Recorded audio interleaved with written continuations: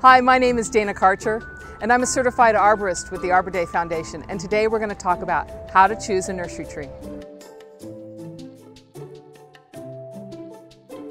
So when you're buying a tree at a nursery, you need to consider three things: tree function, form and size, and site conditions.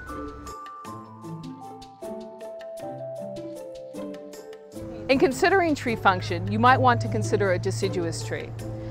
It loses its leaves and allows warmth to come in the winter, but it shades during the summer to keep you cool. You may also want to consider an evergreen tree. It provides a great windbreak, or actually shields you for privacy. Or a street tree. A street tree will add value to your home, and it will also help with absorbing pollutants and stormwater.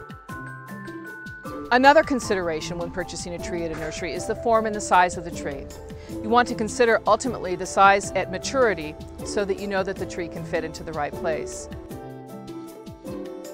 Consider the following when selecting a tree: soil conditions, exposure to sun and to wind, drainage, space constraints, hardiness zone, human activity, insect and disease susceptibility, and of course, you want to look up and ensure that there are no power lines.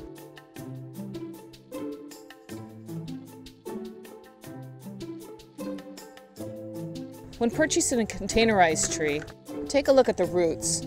This particular root structure is very good. We have lots of small fibrous roots. It's not root bound.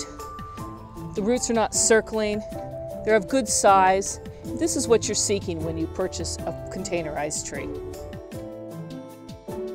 When purchasing a bare root tree, abundant root growth, fibrous and numerous small roots, and good color are things to look for.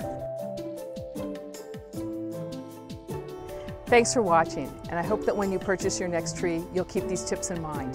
If you have any questions, feel free to reach out to us.